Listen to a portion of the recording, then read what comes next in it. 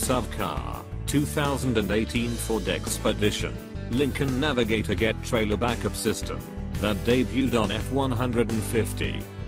It's finally boating season for the parts of the country that have seasons, which means extra duty for vehicles capable of yeoman service. About half the people who buy big SUVs use their vehicles to tow. Because these are among an automaker's most profitable vehicles, engineers are always looking to ensure the ability to pull a trailer, camper, or boat as easily as possible. If you pull up to a boat ramp on a Sunday afternoon, there is often a loop as drivers struggle to maneuver, the window is down as a companion yells more to the right and the frustrated driver debates whether to give up and go home. No fishing today.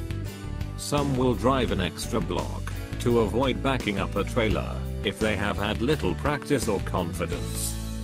Even the skilled can benefit from technology that reduces the margin of error.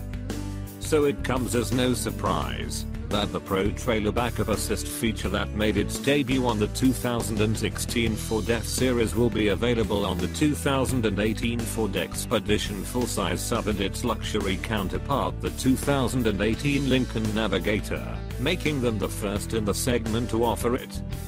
Ford officials claim of those who tow, 15% are hitching something weekly or monthly, said Ryan Jalanwata, Expedition Marketing Manager.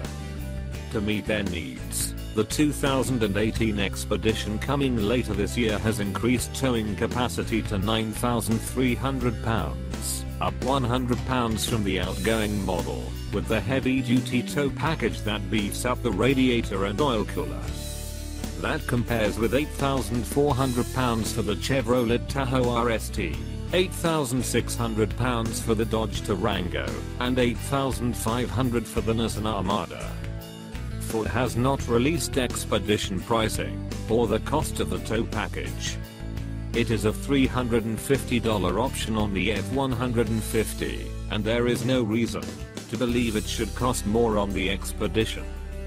The F-150, which can tow 12,000 pounds, first got Pro Trailer Assist for the 2016 model year, and it is popular. Half of buyers opt for the feature. The Super Duty doesn't have it, because it has a hydraulic steering system, which requires the driver to do the steering. The F-150's system was adapted for the Expedition. That required unique tuning, adjusting the algorithms, and, importantly, the rear camera must be positioned differently, because it sits higher on an SUV than on the back of a pickup and the wheelbase is different despite sharing the same architecture.